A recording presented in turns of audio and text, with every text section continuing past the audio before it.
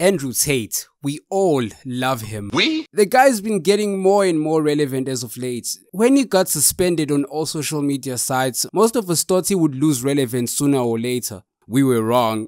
I thought when he got arrested, it would be the final nail in the coffin. But nope, the guy got his Twitter account back thanks to Elon Musk. And it has been nothing but hilarious from that point on. Like, his tweets are what make my day feel special. It's like getting an early morning blowy from a supermodel. In some of these tweets, the guy truly believes he's an anime character. Reading books is a very cheap way to, I guess, entertain. I wouldn't call it entertainment because my brain is far too advanced.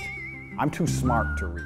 I had a regular checkup organized in Dubai pre-detention. The doctors were extremely interested in the scar on my lung. They do not understand how I survived with that treatment. They do not know the secrets of They do not know the secrets of Wudan. But this battle has long passed. And I think that's Andrew Tate's dad fighting like ghost warriors and shit. And I think that's Andrew Tate. Oh no, that's his brother. Cause in reality, Andrew Tate doesn't have hair anymore. How many of you have genuinely tried to fly? I would say no one, Andrew. Like, humans can't fly, bro. We don't have wings or supernatural powers that enable us to fly. Bro's living in an alternate reality for real. Genuinely, how many of you have researched, trained, and truly tried to fly? None of you. Well, Andrew, if humans could actually fly, we would know by now. There would be plenty of scientific papers written already of humans like being able to fly. But that's not a thing, Andrew. We are humans. We can swim though. So that's one thing, but flying, no, dude, that's out of the books. Why? Because you think it's impossible. It is impossible, Andrew. We don't think it is. You've never pushed yourself because you believe the goal can never be achieved. Delusions! As one of the most influential men on the face of this planet. No, you're not, dude. Not influential, just infamous. It's important for the good of humanity that I live for as long as possible. Bruh, if you were to cease to exist right now, nothing would happen to this planet. This is Earth before Andrew Tate ceases to exist, and this is after Andrew Tate ceases to exist. I see no changes. At my current strength levels, this guy genuinely thinks he's a Super Saiyan. At my current strength levels, dude, who the fuck do you think you are? Jeez. I estimate to survive for at least 5,000 more years. Andrew, dude, you're not a warlock. With this in mind, I take medical care extremely seriously. That's a good thing, I guess, bro. But no matter how much you care about your medical health, you won't be surviving 5,000 years, bro. It's an opportunity. It has been over 5,000 years since I spent 96 hours straight practicing the Kai Zamazuki technique. This is called Kizami Zuki. Jab punch. The jab punch. Oh my god, bro. Oh, hell no, man. What the fuck, man? Get your ass on. You probably need an extra 5,000 years to master the Kaioken technique, but you go, buddy. You can do it. There is one story that visits me often in the cell. Atop Wudan in the year 109, Master Po took me to the cliff's edge. The first lesson in Zen is about mortality, he said. When you reach my level of power, you know exactly when you will die. This is fucking insane. This has been watching too much Kung Fu Panda. I am in a cell. I have extremely limited freedom of action. Every day, I do 500 squats, 500 push-ups, practice my tiger paw technique, walk 10 kilometers. Write and complete lessons for the students inside the real world. Read and respond to 100s of letters. Oh, that's cool, I guess, Andrew. But you mean to tell me your fans couldn't send emails? They're still like writing hand-delivered letters to you? But this is probably a lie, since I don't think like any of your friends know how to write shit.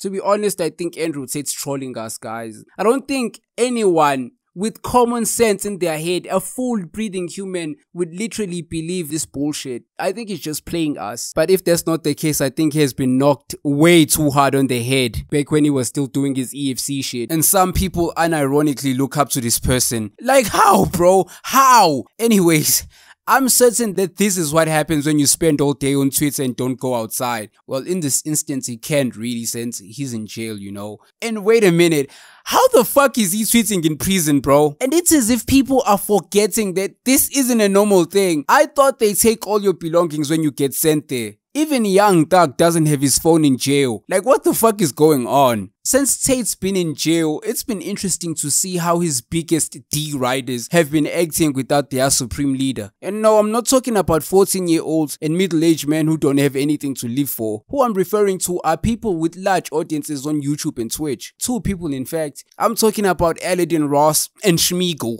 Yo, a lot of you need to wake up! Wake up!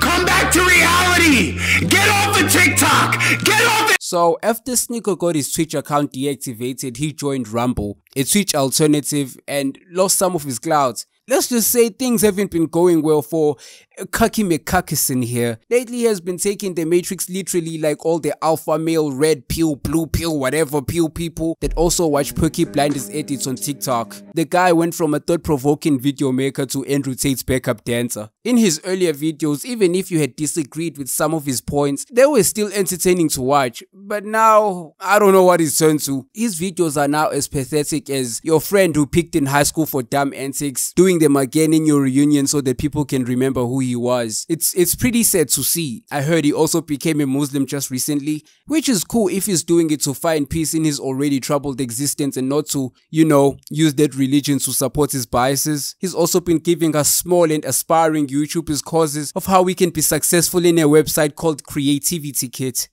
At a reasonable price, of course. Personally, I'd rather watch Soki Tom's recent video on how he grew his channel than a so-called genius that destroyed their career by trying to be a Tate wannabe. I'm just saying. But these days you'll find him in one of Andrew Tate's tweets trying to stay relevant or using his name to, well, remain relevant. There's a SWAT team at my house right now, bro. I can hear him.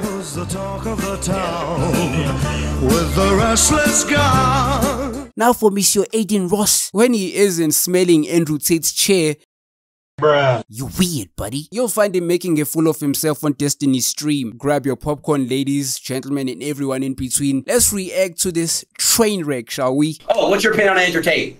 Rapist.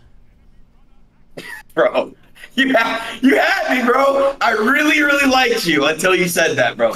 Why the fuck did you just say that, bro? You were so cool to me. You fucking, everything you were saying I agree with, and you just had to fucking say.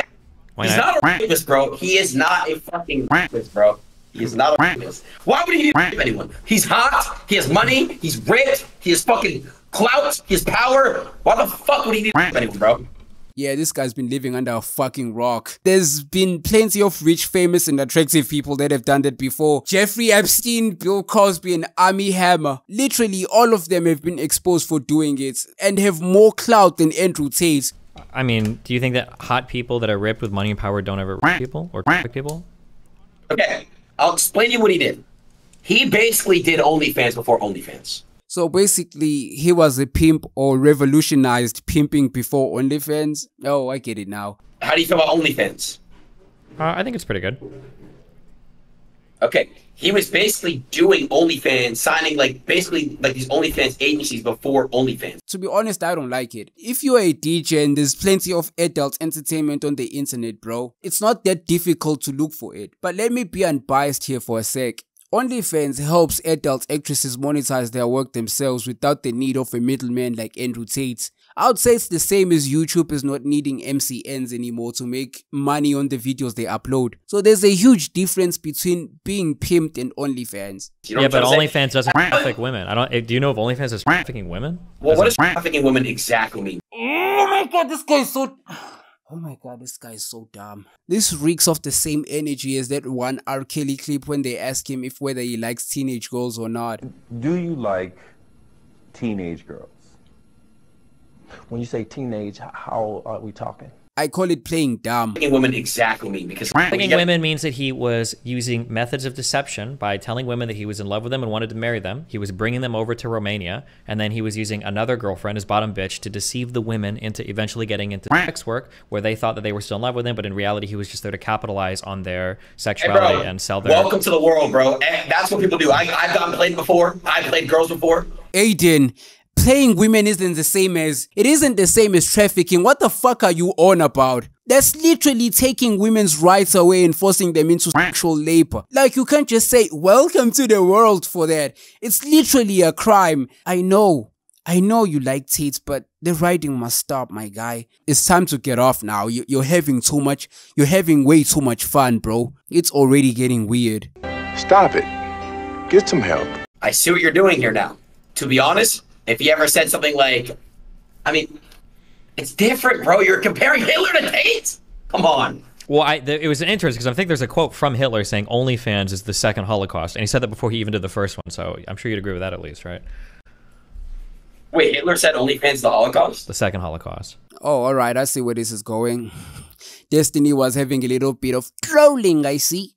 Little bit of trolling. I'd probably do the same if I was streaming with him. If Nick hadn't uploaded these clips on Twitter, I wouldn't have known about the stream. But if you want to watch more of the VOD, there's a link on the video down in the description. So I hope you all have a good time watching that circus show.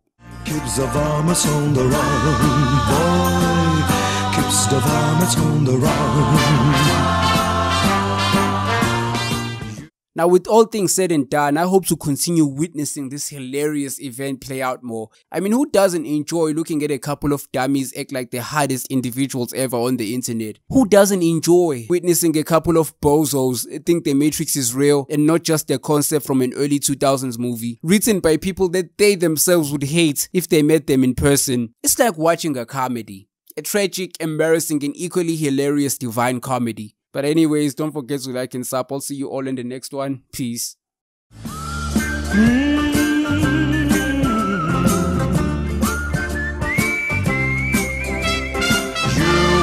God to pull him around when you've seen him, you're so gone, boy.